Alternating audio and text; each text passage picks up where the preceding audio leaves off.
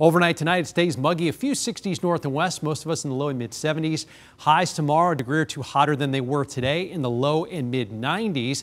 The feels like temps should be at or above 100 by noontime, and then during the afternoon, we may get a few areas to crack 105. So a couple degrees hotter, not only on the air temperature scale, but also the feels like temps for tomorrow afternoon. Sunrise is at 6:36. We should be near above 90 by noon.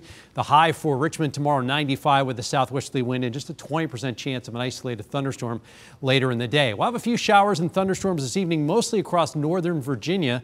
Those will fade away tonight, and tomorrow we'll see a mixture of clouds and sunshine. A few thunderstorms popping up in the afternoon. The better chance will be north of I-64. And just like today, not all areas will see them, but the ones that do pop up will have some heavy downpours. We'll go through this again on Saturday. Starting to see a little indication later Saturday evening, make it a little complex of storms to come into the area. We'll have to keep an eye on that. Definitely some heavy rainfall, but a few of those storms may have some gusty winds, so we'll keep an eye on that for Saturday evening. This is Tropical Storm Ida. It's been developing very quickly, and it will likely become a hurricane in just the next couple of days. The forecast from the National Hurricane Center has it making a landfall Sunday afternoon. Slightly a little misleading on this graphic.